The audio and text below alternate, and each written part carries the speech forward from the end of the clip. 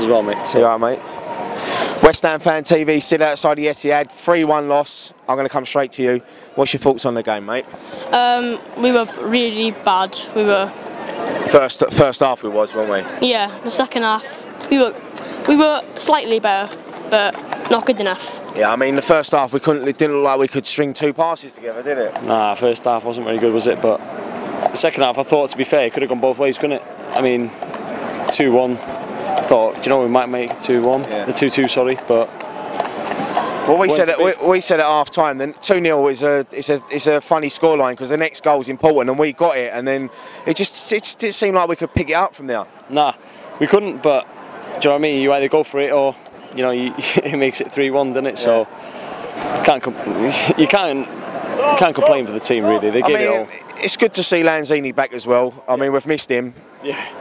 Do you know, we're missing a few players, aren't we? But something isn't right at the team as well. So yeah, I don't know. It just seems like the spirit that we had last season seems to have been dampened a bit. Especially with Antonio, isn't it? Yeah. I mean, obviously he scored the winner last Sunday, but something doesn't look right in him. What about Dimitri Payet as well? So what do you think is going to happen there? Because there's rumours that he's going to go, and there's rumours that he's injured, and it's a bit that he's not here tonight.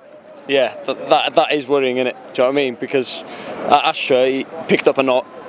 You don't get a knock for 2 weeks, do you? No. Let's be honest. But I personally hope that he's not going to Real Madrid or someone like that, or Juventus, whatever, on Twitter. But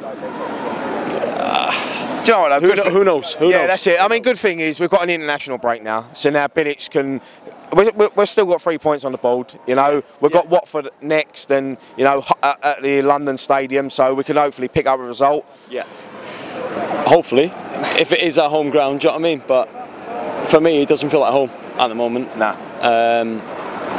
Whatever's been happening on Twitter, do you know what I mean? But for me, it's not at home ground. But for me, if we keep Payet, it'd be a massive plus for us. Yeah, definitely. The sooner we get him back, the better. Because at the moment, Noble's our playmaker. Yeah. Do you know what I mean? He will lift every team, won't he, Payet? Yeah, whatever team in the world. Yeah, without a doubt. But no one said anything. Do you know what I mean? No one said what's wrong with him. All they've said is it's a knock. That's the thing that makes everyone suspicious, that no one's actually coming out and saying anything. Without a doubt. Do you know what I mean? A knock. How long can you be out for with a knock? 2 weeks? What's your thoughts on Payet?